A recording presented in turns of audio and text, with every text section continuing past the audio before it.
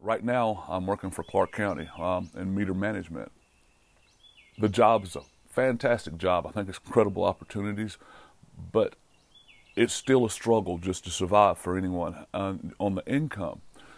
A lot of the supplement programs and the deductions that they take out from your check, pretty much it kind of puts you back on a lower minimum wage. So it appears that you're making a sufficient sum of money, but then on the other end, the deductions taken out of your check to, say, for the health insurance or eye or dental, these things, it kind of breaks you down back to under poverty, and making basic utilities or your rent becomes impossible almost. And the only objective or option that you have really is to work harder.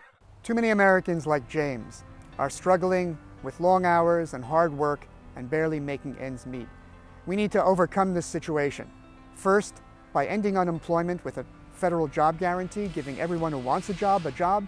Secondly, by lifting wages to a fair new minimum of at least $20 an hour so we all share in our national prosperity. Third, we need to balance the playing field between employer and employee by giving employees a fair share on corporate boards and mandatory collective bargaining in every workplace. My name is Mary Williams, and I live in Statham, Georgia.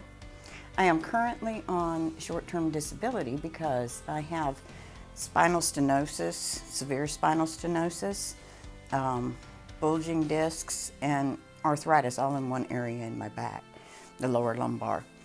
And I really need to have a surgery, but I can't afford it. I mean, I have insurance through my job at Caterpillar, and I mean, it's really excellent because while I'm on leave of absence, I'm still only paying what I pay when I'm working. But I can't afford 20% of a surgery, which is what it would cost me.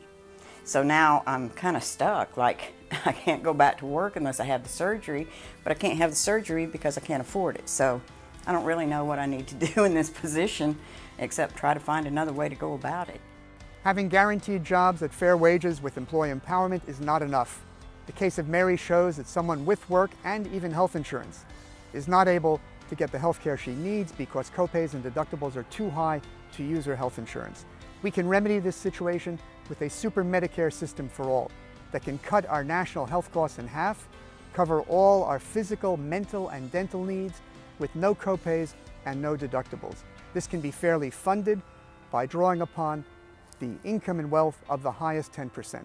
My name is Richard Dien Winfield, and I'm the first congressional candidate to be standing up for guaranteed jobs at fair wages. I need your support in Georgia's 10th congressional district. This primary is of historic significance.